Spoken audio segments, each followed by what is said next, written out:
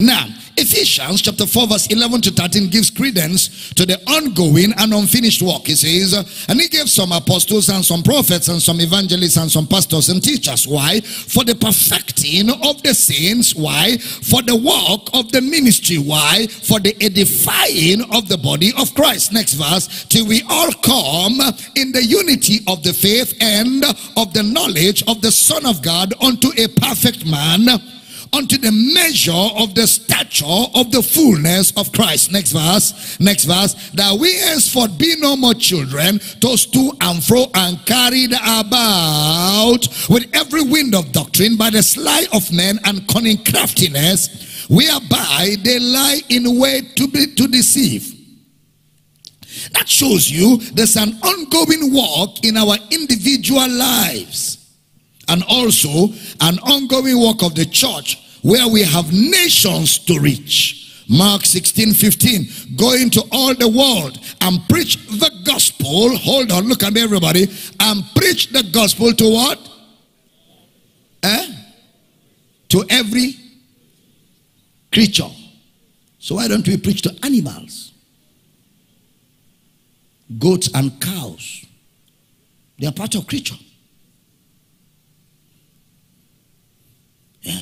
I saw it in the Bible. There's nothing Dr. Damina can say. I saw it in the Bible. It's written in black and white. It's written in black and white. God kill it and make it alive. I also saw in the Bible that we preach to every creature. So start preaching to the cat in your house. All the rats, gather them and have a Bible study. Disciple the cockroaches. Are they not creature? Is it not written? May I just follow the Bible? Preach to all creature. Gather all the snails. And when they're crawling on your legs, don't shout. They are God's creature.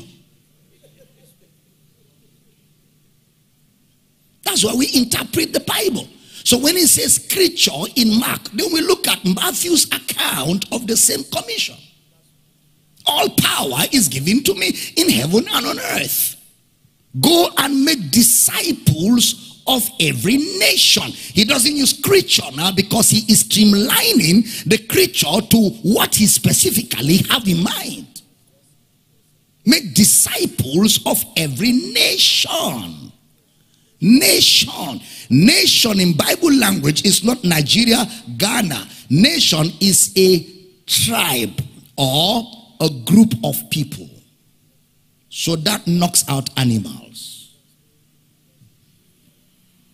Teaching them to observe all things, and lo, I am with you always. So that's why we don't just take things hook, line, and sinker.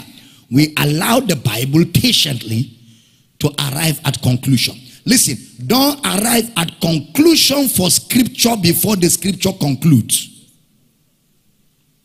Follow. Follow. Keep following till the scriptures arrive at its conclusion. Then you can also see what the scripture concludes on the matter before you now can take a position. Otherwise, just a creature without allowing scriptures explain that concept, then we will have a church for rats. We will now grow cockroaches because they have to be saved. All creature. We gather snakes and speak the word. We gather lions. We start assembling all kinds of ants. Soldier ant, police ant, Air Force ant. We gather them. Well, I'm teaching good this morning. So when the Bible gives you a word, it has to be studied in the light of the same scripture. Say here. I'm not hearing you at all. So all that is our ongoing work of the church.